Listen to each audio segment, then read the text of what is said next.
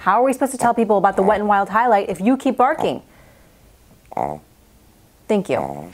Hey guys, I'm Ashley Mova, and I'm so excited to be doing this video because I have been looking for this product for what feels like, honestly, forever. I'm gonna be doing a series called Byeee or Byeee, where I review a product and tell you if it was ultimately worth the purchase in my opinion. And my very first product in this series, it is the Wet n Wild Megaglow Highlighting Powder. Can someone please tell me why it is so hard to find this product in store? I live in Los Angeles and I've been to at least 30 different drugstores within the last year and I could not find this anywhere. And I'm too much of a cheap ass to buy it online because God forbid I pay the $5 shipping fee. I originally wanted the I think it's Precious Petles shade, but I found Crown of My Canopy, which looks like it's the darker shade. I just could not give it up because when I first saw it, I kid you not, my heart, it sank into my stomach. And it was the last one on the shelf, so I was like, I don't even give a shit about what shade it is, I'm buying it. So in today's video, I'm going to swatch it and compare it to two other popular highlighters. And let me first open it up.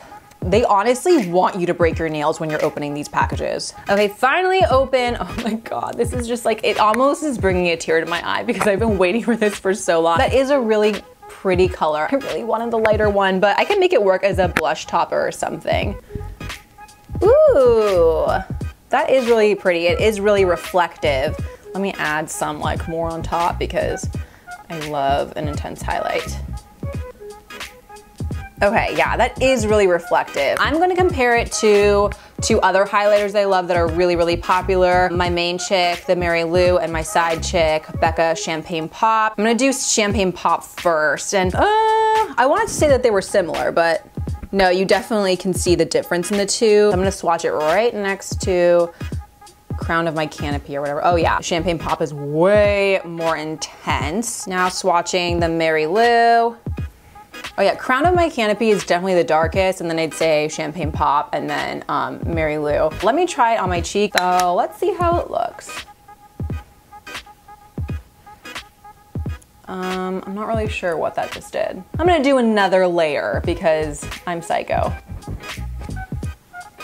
There's definitely glow there, but I do like how reflective it is. I'll put Champagne Pop on this cheek just for comparison.